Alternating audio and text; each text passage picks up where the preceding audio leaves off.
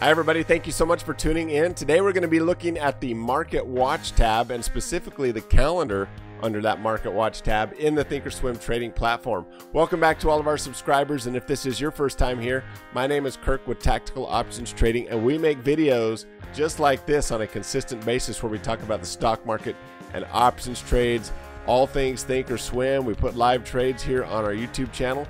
If you haven't already, I hope you'll consider subscribing. And while you're at it, click that bell icon so that you don't miss out on any future content. All right, guys, let's get into it. Let's get started.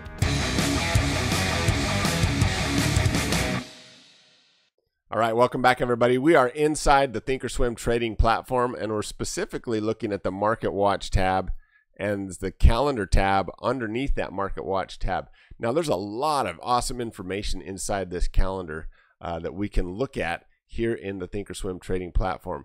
But sometimes, man, you just look at this right now and there's a ton of information, but we need to be able to filter this out because, let's be honest, this is like sensory overload. We look at yesterday. Let's just look at yesterday. We could see that yesterday we had 236 earnings were reported yesterday.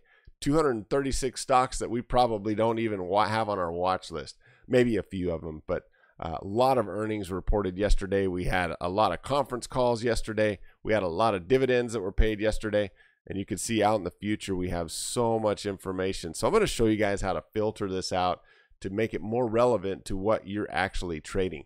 So the first way we can start filtering out this calendar is right over here on the left-hand side. You can see that right now I have everything checked. And I wanted to show you guys that to show you what is actually available.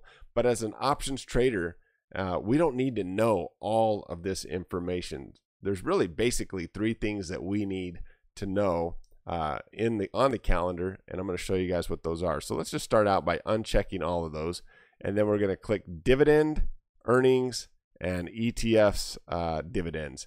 So still a lot of information out there, guys, right? I mean, we're still showing 236 earnings that were reported yesterday, obviously because we haven't filtered out those earnings. So let me show you guys how to filter those out by your watch list. If you come right up here and click this gear, come down in here to your watch list, and I'm going to filter it out by my favorites watch list.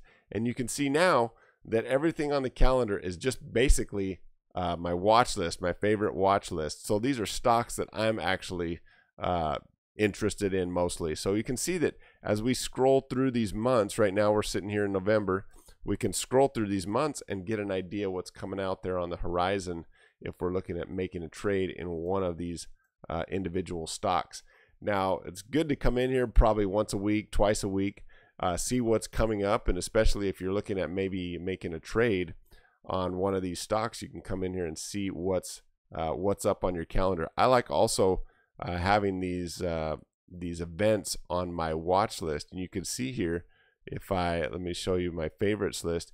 You can see that all these here are showing, you know, the earnings. We have the conference calls, and so if I'm looking at a certain stock, I can see basically the earnings are coming up. I can come over here to that calendar, or I can just actually click on that, and it'll tell me what's coming up on AMAT. So dividends, we got earnings, we got an earnings conference call, all those things like that. So I like having that on my watch list, but if you just want a broad view of your watch list and what's coming up, come in here to the calendar, click on this calendar, and you can see that we have a lot of good information. Now, it's important to realize that when you're clicking on these calendars and you're clicking on these earnings, that you want to know if they're reporting earnings before market open or after market open. So let's say today, we're coming in here to today. Well, there's really nothing today, just UPS is paying out a dividend. Let's come in here to Monday. So Monday we have a few stocks that are coming up, and you can see right here it'll give us an idea of the description of what's going to happen and when those earnings are going to be announced. So we're clicked on the 19th, but this is telling us that earnings are going to be after market on the 20th, before market on the 20th on this one, after market on the 20th. So just come in here, guys, make sure that you understand when earnings are, if it's going to be before market or after market. We can actually click on the symbols itself, and it will let us know if those earnings dates are verified. We want to know that they're verified so that we can make, if we're making a trade, we want to make sure that those earnings, if we're making an earnings trade, we want to make sure that those earnings are verified on that date. We can also come in here and create an alert. We can create an alert right there to let us know if at the time of the event. We can come in here 15 minutes before, 4 hours before. So lots of good information that we can do right in here. We could also sort this out, by our own watch list. We could also come in here and sort this out by public watch list that Thinkorswim has auto-populated into this platform. So let's say, for example, we wanted to sort it out by the biggest change, the biggest gainers. We can come in here and look at that and see what the biggest gainers were. So for example, here we are today on November 15th.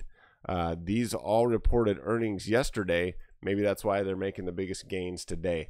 Who knows? But we could sort that out by whatever watch list that we have, personal or public watch list in the Thinkorswim trading platform. So a lot of good things in here.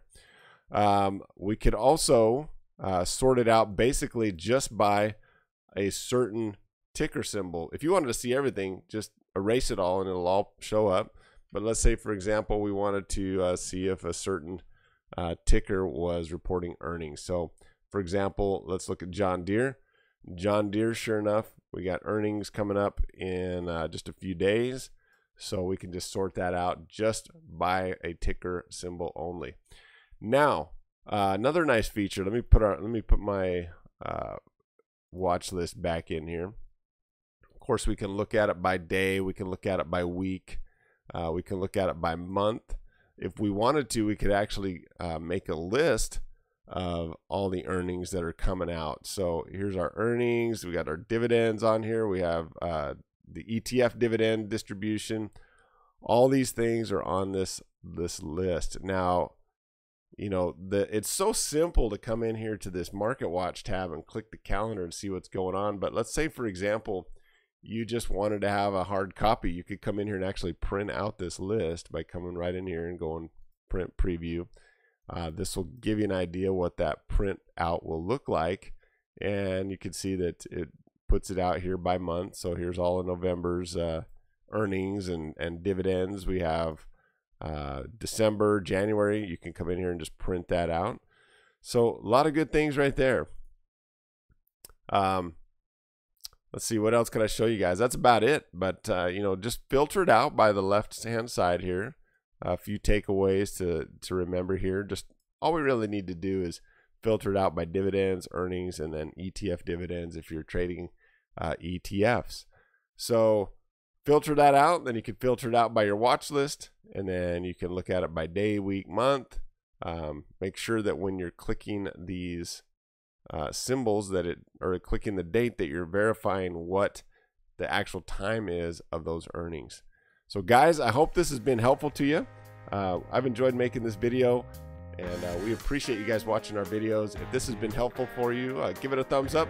Hope you'll consider subscribing. Share it with somebody if you think this could be beneficial to them. Again, my name is Kirk with Tactical Options Trading, and we'll catch you guys on the next one. Bye-bye.